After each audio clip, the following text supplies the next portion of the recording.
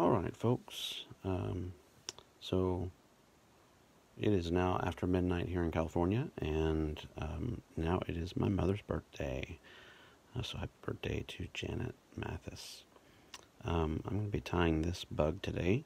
I haven't been on in a little while. COVID has been a little bit crazy. So I'm going to call this bug Muzzy's Camphouse cricket, I guess. So this is based on a couple of different flies that I've tied before,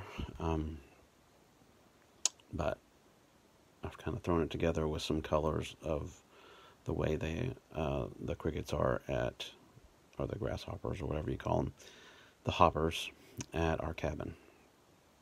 So it'll be brown foam, some tan foam, some kind of reddish brown and speckled legs. I'll have a little piece of orange foam for an eye, and I'll be using a marker to make the dot. It's got a mix of hare's ear and some ice dub olive brown flash for dubbing, and then a little bit of deer hair for the wing. So this is one I tied before, and I'll take this down and we'll start tying. So I'm using today, most of my videos, I use eagle claw hooks, just because they're inexpensive and you can still tie flies on them. And I've got several different versions of eagle claw. I've got these guys here with, they're bait holders, but they have a turned down eye. I'm not going to use that. And I've got these ones that I tied most of my original flies with on here. They're still bait holders, but they have a flat eye, and they're kind of a short and deep hook. But I think I'm going to use this one today. These are also from Eagle Claw. I don't know what these are all called. I didn't really pay attention when I bought them. I just looked at the hook that I was wanting. But these are kind of a long shank hook. Let's see if I can get one out of here. They kind of just ball up in the container. Here we go. Make sure they don't fall out and end up in my carpet.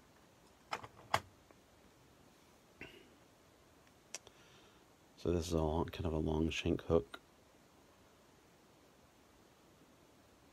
It's got a flat eye, which is fine for this fly. So I generally start by pressing the barb. I'll put it in. Kalia, I saw you today, and you talked about fly tying, and I was intending to tie a fly, and then I saw you ask about it, heard you ask about it, and thought I would go ahead and tie it. So thank you for the inspiration. So I depress the barb so that whenever I catch a fish, if I'm deciding to throw it back, it doesn't tear up the fish trying to get the hook out. And if it swallows it, it makes it a little bit easier to get out, so it doesn't hurt the fish in that way. So the barb is depressed, so it's just a smooth point. And I like these hooks. They make a good hook for like a dry fly. Also for a hopper, because it puts the hook way back behind the fly, and then it doesn't have the rough barbs of a bait holder. So, and also this hook is it's flat. The bait holders have a twist in them that you have to straighten out, and I don't care much for that. So here we go. So I'll go ahead and get this in my vise, and I can tell it's good because it vibrates and kind of sings to you when it's right. So again, the parts that I'm using, starting off with some Unithread, dark brown. It's a 8/0 weight. A lot of people, when they tie with foam, they don't like to use a thinner thread like this because they're afraid it cuts it. I've not had that trouble. Maybe that's just me. Maybe they tie their stuff too tight. I don't know. But I've also not had much trouble with my flies coming apart. So I have the dark brown and light brown foam, and I have these cut specifically so that the thin the light brown or tan is slightly narrower than the dark brown. So we'll get into that in a moment. And then I have part of a hare's mask that I'll be pulling the hair from for that. And then again, like I showed you earlier, the ice brown olive dub. Ice dub olive brown. Wow, I'm tired. And then I have a piece of deer hair, of deer hide that I'll be using the hair from. So, all right. So let me get started by dressing my hook. Just hold the tag end. I always like to describe to people who maybe have never tied a fly what we're doing here. So I'm just holding on to the tag end, and I'll just wrap on top of the tag until I cover the hook up enough. What this does is it makes the hook rough so that you have something to tie onto, and it also gives it a good base for the thread not to come loose and slip out. And just go back and forth a couple of times, just give it a good kind of coating. Okay, I'll snip this a little bit off. And then I'm just going to bring this back one more time. Actually, I need to go down just a touch further over into the bend of the hook a little bit. There. And then I'll come back towards the front. All right, and so I watched a video, I believe it was the Nordic Angler, I think his name is. He's a pretty cool guy. He does his fly tying. He owns a shop in Iceland or somewhere, but he does his fly tying both in Dutch, I guess it would be, and in English. I've only seen the English ones, but he does do it in both. But he noted that, to be careful when you're tying these in to make sure the correct one is on the outside by tying it in first instead of tying them in the wrong order. So be careful to do that. So all I'm doing here is just, I'm going to start near the head, and I'm just going to work the foam. I'm going to cover the foam with thread, but work it down so that it's compressed so that I can tie over it with the dubbing to make the body. And so I'm just wrapping, and I'm also going to take a few turns. Sometimes I'll lift the foam up and tie under there, and then come around a couple of times, making sure it stays on top of the hook. And I'll go under the foam, and what this is going to do is help the foam keep from turning over on the hook when it's being used.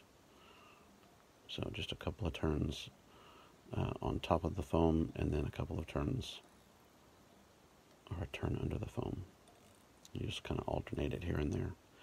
Okay, so I've gone all the way down, tying down the foam on the hook, and then I'm going to go back up and just make sure that these bigger places are tied down also.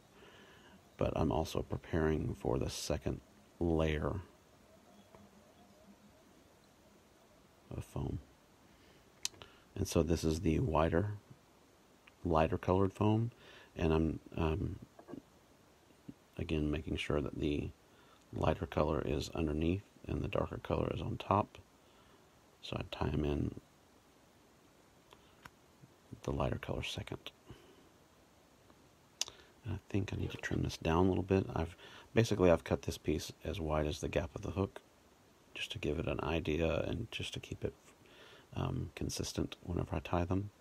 And I just need to trim out just a little bit of this, just so I don't have way too much bulk. It's kind of difficult to tie in, and it's also just kind of overkill for bulk, for material.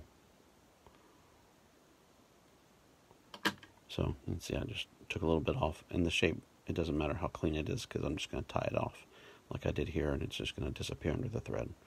So I'll go again, same thing, just going over the top of the foam.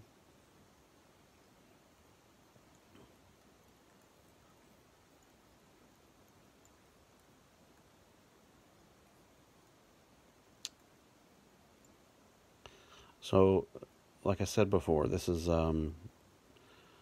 I'm tying this kind of with a color pattern of similar to the grasshoppers that are at our cabin. I think, Meredith, I think it's good to see you on here. I think that you've been to my cabin. I don't remember, though. I know that there was a group of Teague people that went with Jim and Trudy one time, and I can't remember if you were one of them or not. But I'll be interested to know. So anyway, we catch these grasshoppers all over the place, and they're two-tone brown like this. And perch like them. So figured might as well tie a fly that's that color. And I did a couple of years ago tie a fly for my mother. I don't remember if I did it on her birthday or not, but I copied a fly that she had used at the cabin before and just remade it, and it turned out pretty well. Alright, so now I've tied in both of my pieces of foam, but now I need to fill in the body with dubbing. And the way that I do that, I'm going to take my hare's ear, the hare's mask, and I'm pulling it from the mask part, not the ear part. This hair is a little bit shorter, but I need the longer, fluffier, light brown stuff. This was a full mask, and either one of our dogs or a dog that we were dog sitting got a hold of it, and it became a chew toy, and now it's in two pieces, and there's some of it missing. So before it was the full face of the mask of the hare, the rabbit. So I'm just going to pluck some of this out, and all you do is just pinch it and pull, and you just keep doing it until you get a little clump, a usable clump that you can use. A usable clump that you can use. That was real good. All right, so there's a little bit of fuzziness, and then I'm going to take a little bit of the dubbing and just pull out some sparkle, and I'm just going to lay it on top of each other like that, and just kind of mix it together. Probably should get a little more hair.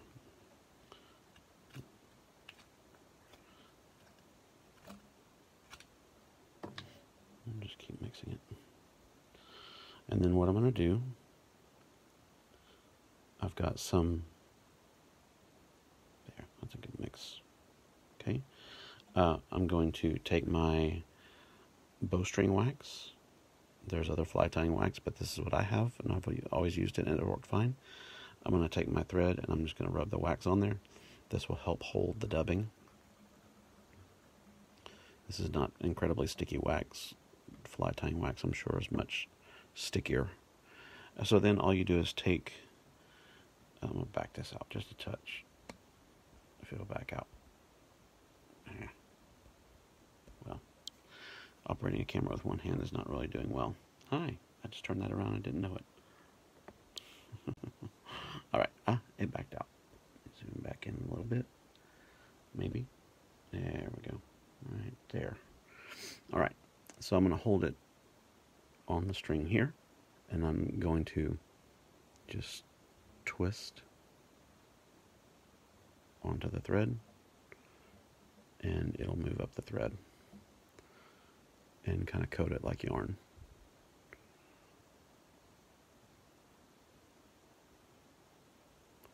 And then I'll pull this bottom part off so I don't have too much that I'm working with. And you always want to, as you're working with this and as you're adding it, I always want to turn it the same direction, because if you start going the other direction, go back and forth or something, it'll just have trouble. Alright, so I'm just going to wrap this around, touching turns, and all I'm doing is giving a base to cover up that foam and to kind of build up a little bit of a body.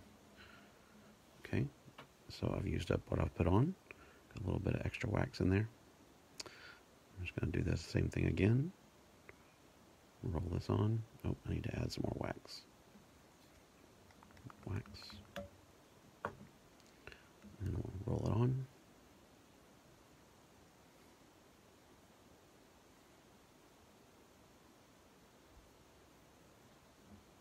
Yeah. And be careful of your hook point, because it gets your finger. wake you up in the morning. All right, just keep rolling it on. Work your way forward.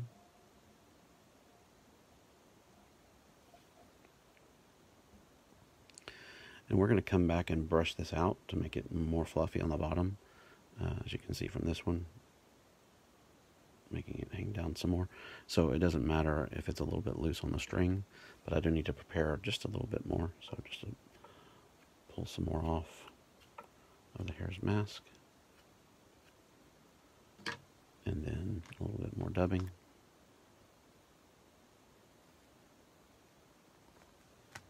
And then mix it.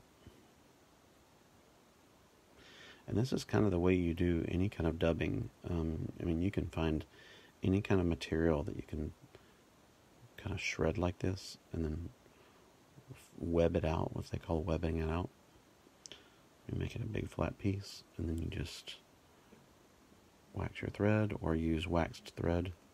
There is thread that's already waxed. And you just lay it under and roll it on. That's all you do. And when in doubt, you can, before you do this, you can tie in a piece of wire, like copper or something, tie it in here, and then after you do this, you can cover it with wire, help hold it together. This will be my last round of dubbing here. Just work my way forward. Sometimes you got to stop and tighten your dubbing up on the thread again. Just work that forward. I think that's probably good. I'll take the rest of that off, save it for later, because I will be needing some more after I tie off the foam.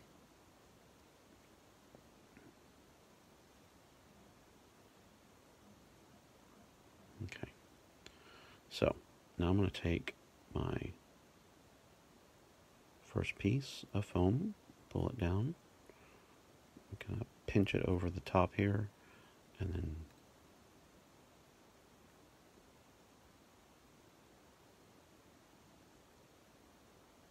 tie it in. A couple of turns underneath, back to the top, and then I'm going to go ahead and cut this off. What I'm going to do is pull it kind of tight, cut it close. There's a little bit extra sticking off, and just kind of trim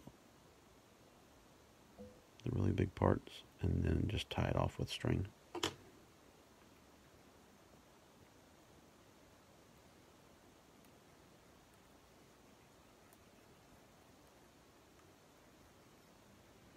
And then you come over the top of this other piece.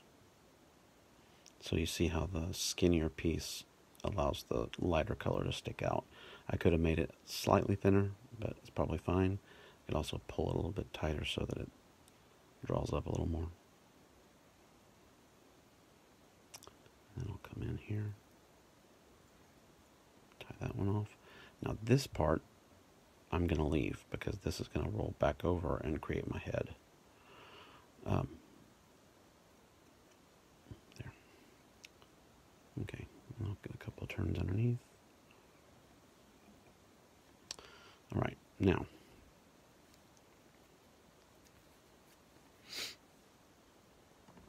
I'm going to take my deer hair. I'm just going to get a section here.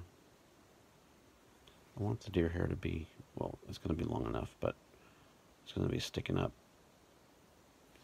Get an easier place to cut from.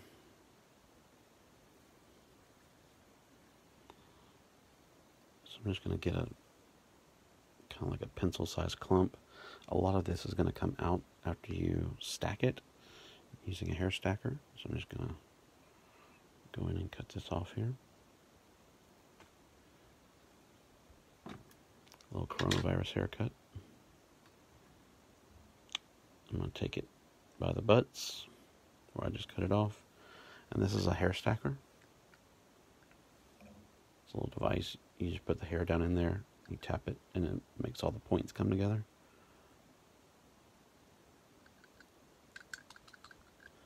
I'm sorry for the shaking, but that's all you got to do. And then when you put it up, the hairs are are stacked. Oh, there's a piece of foam. Yay. I don't know where that came from. But you just take out the shorter, ugly pieces.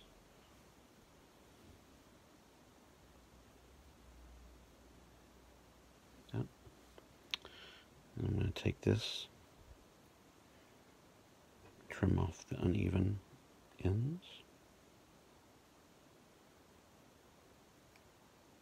That's so satisfying. Okay, now trying to make sure this is about as long as the body, which it is. Still have some ugly pieces hanging out in there. Got some blunt pieces and some pieces that are a little bit longer sticking out. Anyway, so I'm going to make it about the same length as the body. I'm going to cut off a little bit more so I don't have as much to tie off.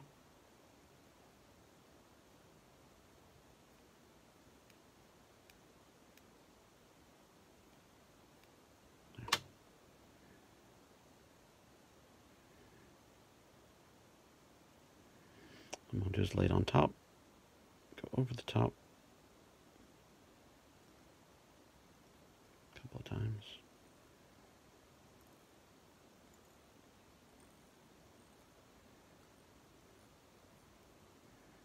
That sticks up pretty well. Now I'm going to go, I might have to do this a couple of times, and I don't have to have the sparkle dubbing, although I do have some left over from earlier. Unless I sneezed and blew it away or something. I don't remember sneezing. I don't know where it went. Oh well. I'll just use... And see, it doesn't take much. I just have a little tuft. But I'm just going to roll it on.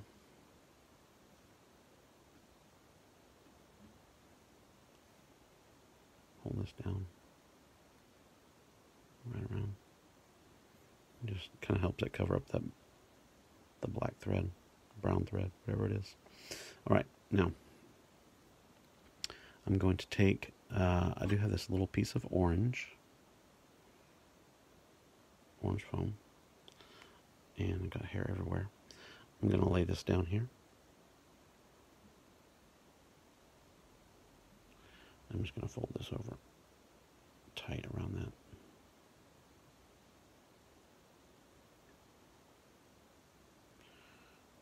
I'm going to use some tweezers to pull it through a little bit better. Because my big fat fingers can't grab that little stuff.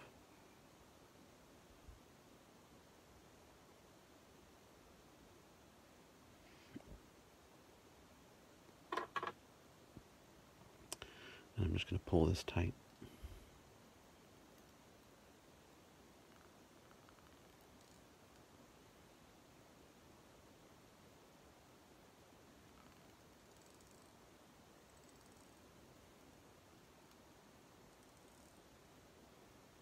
Okay.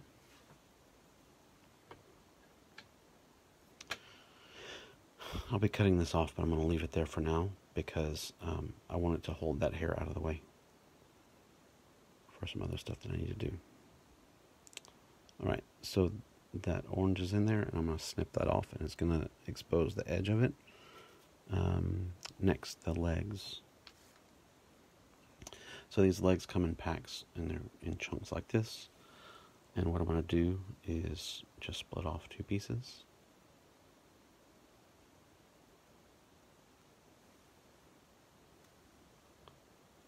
And I'm going to cut these two strands that are stuck together. I'm going to cut them in half. And then I'll have my legs for my two sides.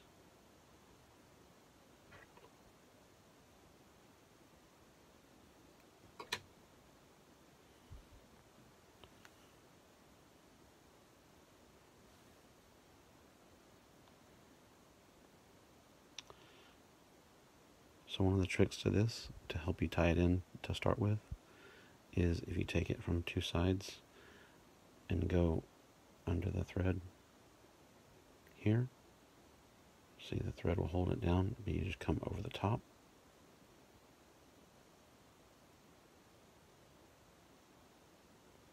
this tied in. That's all you have to do. And I'll just go one more time around there.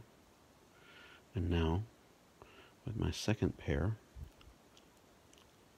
the other half of my pair, there. Couldn't find them on my messy desk. Do the same thing. But this time I'll just pull it up to the side on the other side.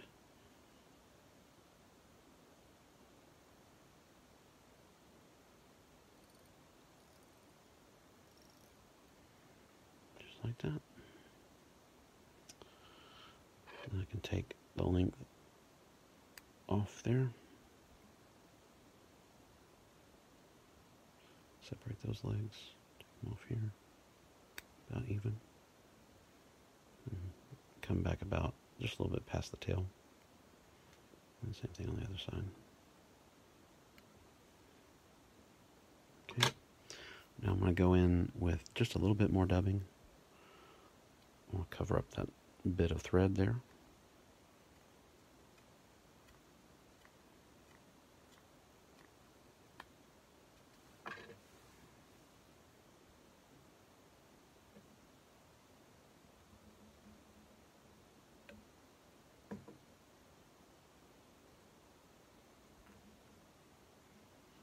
Really doesn't take much on this part because it's just one wrap basically.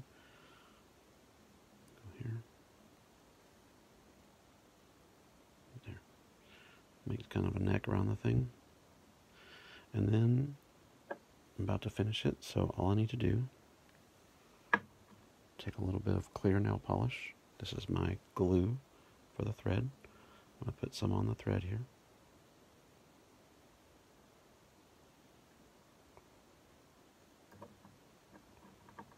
And close it well so it doesn't dry out like the last bottle did. So I've got now nail polish on the thread. I'm just going to go like one more time through there. That'll glue it in. 2 times, sorry. And I'm going to do a whip finish.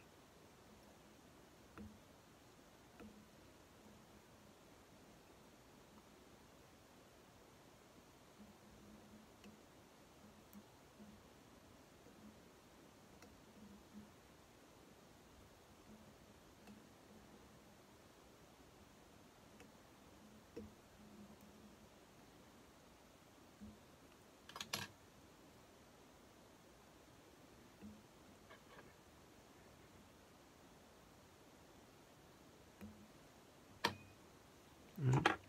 Finishing touches. I'll snip this. I'm gonna be careful not to cut my legs off here. Snip that.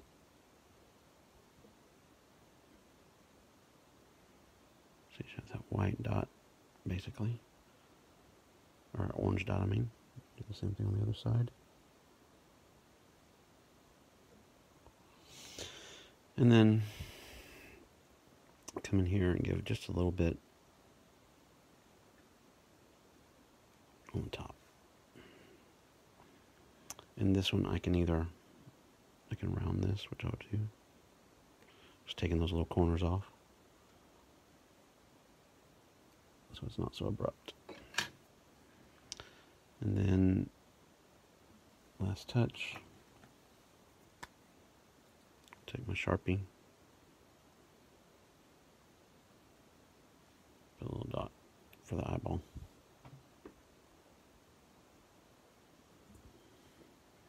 I'm sure that's not going to make the fish bite, but it looks pretty cool. So, and then finally, I have my mustache brush with Velcro, the rough side. I'm going to use that to fluff out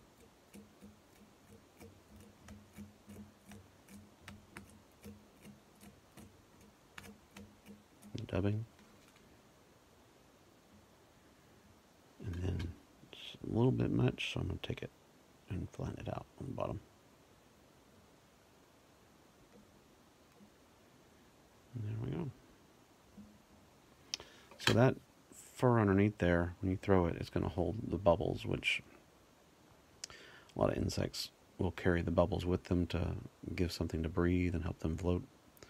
And it'll help this float. It'll stay on top. This white wing, which we know that grasshoppers don't have, when this is floating down the creek or down the river, it'll help you just be able to see the fly a little easier and be able to locate it when you cast, so you can watch for it to disappear.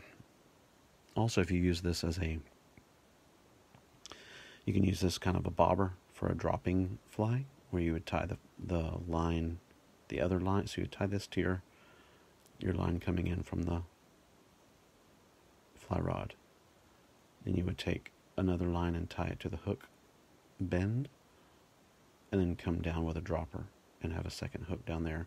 That would be something that would imitate a bug that was under the water, whereas this would be a terrestrial or something that lives on the land and jumps in the water.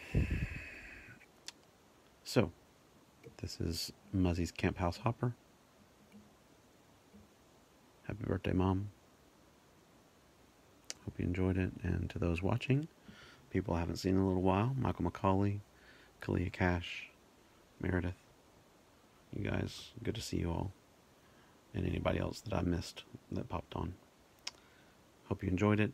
And check out my other videos. Go to YouTube and search Quiet Man 28, and you'll see other flies like this tied and explained.